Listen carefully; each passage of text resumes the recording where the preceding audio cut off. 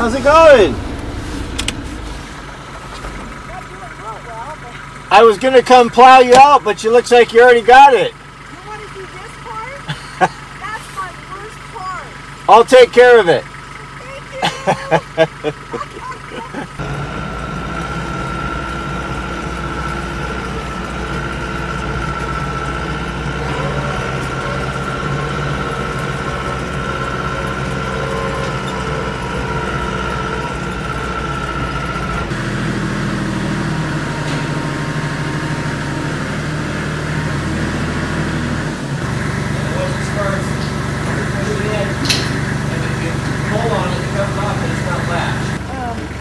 As far as this, so I'm going to be backing up when I use this. Right. Yeah, you're gonna back up and you're gonna put it in low gear. Okay. First gear, you're gonna go real slow. It's automatic. Okay, hydrostatic.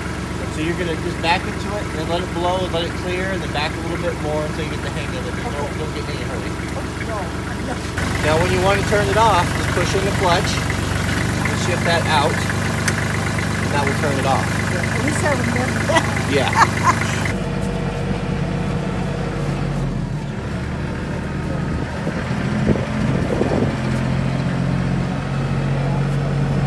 When we get snow, I'll come up and plow this out for you guys, so don't worry about it.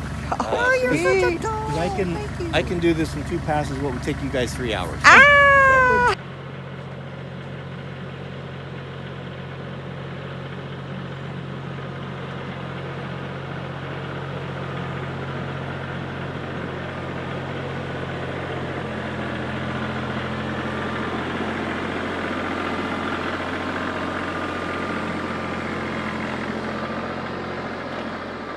Barbara, she's our next neighbor up to the up the road. So her and her sister live together over there, and they're out there trying to plow snow, and they're having all sorts of sorts of trouble. I don't think this has probably been serviced since he passed away. Mm-hmm. Just give it a once over, hit all the grease zerks, fill it up with diesel, just check everything out, make sure that this is all lubed up so it's easy for her to use. Yeah, just kind of give it the once over and get an eye on everything, check all the fluids, and if there's anything missing, just add it. While we're on kind of a snow and winter theme here, I wanted to share with you guys the best winter tires, period. And they're made by Nokian. I found these a few years ago. They were recommended by a friend of mine. We live pretty high, so we're driving in snow and ice all winter long. And we spend a lot of time going up and down to the mountain for skiing, so driving in snow is a constant thing with us. These tires are amazing, and I'll show you why here. Let me bring you up close. These are the Nokian Hakkapeliittas. These are made, I think they're made in Finland, and I believe Nokian invented snow tires, and there is so much that goes into these. I knew they were good. I mean, I've had them for 3 seasons now, but yesterday when we were in probably some of the worst driving condition I've ever been in, just a massive storm up at the mountain, I got to see how vehicles were handling in those conditions. And there were guys in 4-wheel drives with winter tires on, slipping around, having all sorts of problems. And we were like, it was like for us being in the middle of summer. If you're lucky enough to have live in a place where you can have studs. Studs are just amazing, especially these. These are totally different than normal ones. If you look at most studs, they're kind of the shape of like a mountain, a little peak. And after the first season, they start to wear down. They're really soft, and they just basically fall apart and don't do much good. The Nokians have, I can only assume that it's something really hard, like maybe a piece of carbide, a little triangle in there that just doesn't wear out. And these are half as noisy as your normal studs. You know, you hear them clicking along because they actually have a little suspension, a little shock absorber thing underneath of them. These are installed from the factory. They're not put into the tire store, and they don't throw. And the way that they're laid out, there's not two right together where you could have problems. You've got siping on there. You've got the special compound. I mean, they're just they're just amazing. I was kind of playing around yesterday, and I got out of a huge snowbank, and I didn't even have to put it in 4-wheel drive. So if you're looking for good winter tires, these are the best I've ever used. Something else I saw last night was the storm was blowing and it was icing and snowing so hard up at the mountain. When people were coming back, their cars were buried. They didn't have any shovels, so I loaned my shovel to a couple different people. Also, they weren't able to get in their cars because the locks had frozen up. In the wintertime, I always carry a Bic lighter. You never know when I might have a desire for one of my Virginia Slims. Carry a lighter with you when you're in cold and an icy environment. You can heat that key up. Just heat it up a little bit, get it hot, not red hot, you know, but you heat it up just 1 or 2 times. You'll be able to push it right in there and it'll unlock that door, usually just straight away. Before I put the wax on your ski, I'll clean it with an alcohol. Make sure that there's no crud or dirt, anything in there that's going to get kind of mixed in with the wax. Then I'll take a fine Scotch-Brite pad and just scuff it really quick. Knock off any little surface rust or just any issues. And that will melt on there. And I'll just kind of just a S pattern there.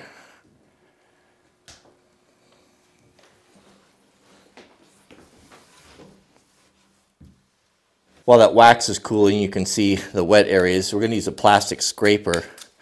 Now here's something that a lot of guys don't do. You want to have a nice clean sharp edge on it. I have a bevel tool that I use for edging snowboards there, but any way you can get a 90-degree edge on there, make that sharp. I'll take that and flip that over on that file. That gives you a nice sharp edge on there. So I only use this for scraping the base. Once that dries a little bit, it's still a little bit hot, but we'll basically we're going to scrape it down to the edges.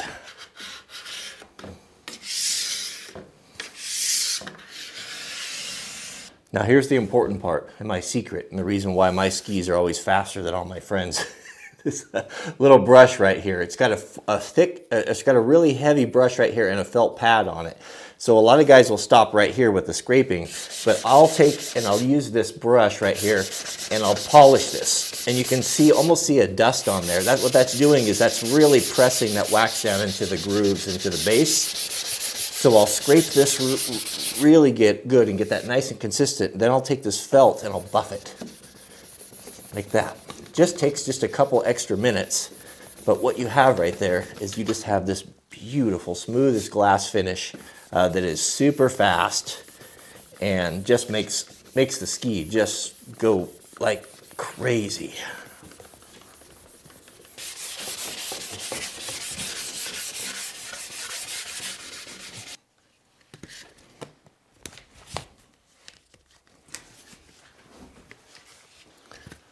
Good to go.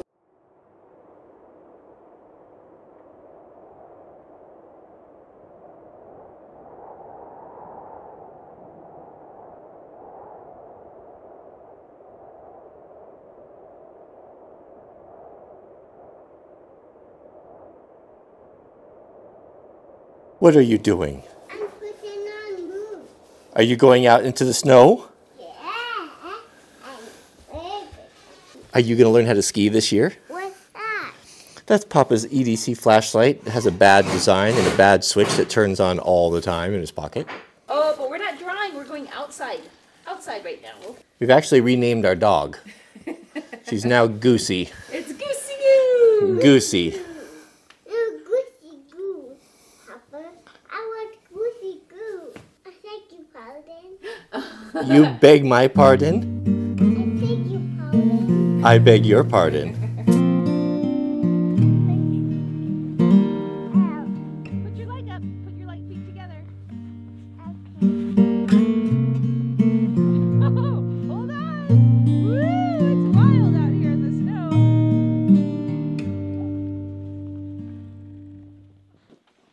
Hooray!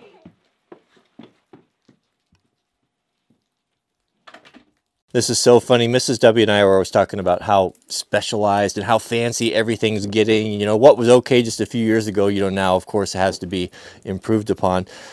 Here's a sled I made for the Sweet Loaf a few years ago. This is 18th century technology, right? It was good enough for hundreds of years. Fast forward to 2020, here's a modern sled.